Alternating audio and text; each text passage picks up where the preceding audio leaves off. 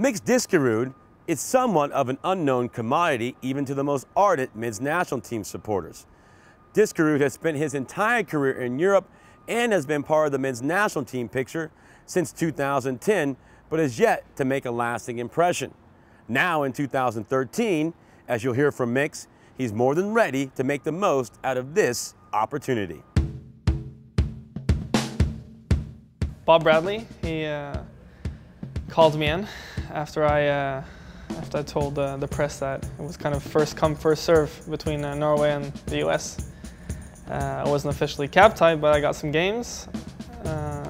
After that, there was some discussion about what team I was going to play for and everything, but eventually Klinsmann called me up right now for the Gold Cup, and now I'm tied for you guys for the rest of my life. When Jürgen called me, I called some friends and took them out for a nice meal, and my treat, of course.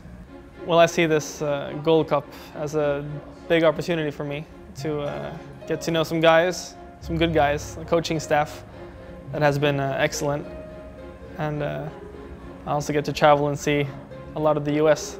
I've wanted to do that for a very long time. My favorite place so far would have to be San Diego.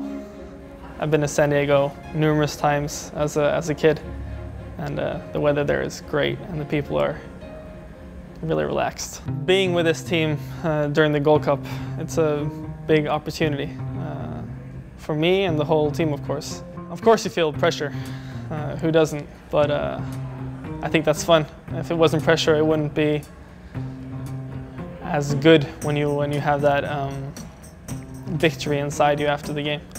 By the end of this Gold Cup, it'll be fun for me to convince the team around US Soccer that I can have Mix on the back of my jersey. That's what my family, my friends, my teachers at school, everyone has called me since I was about 5, 6 years old. I actually have Mix on the back of my jersey in Norway, on Rosenborg. So I know it's a policy or something to only have your last name, but Mix is my name actually. Hopefully if I play good enough soccer, they'll have to do it.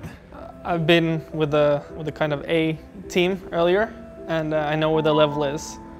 It's high, but I think I can reach it. Maybe not today, maybe not tomorrow, but someday.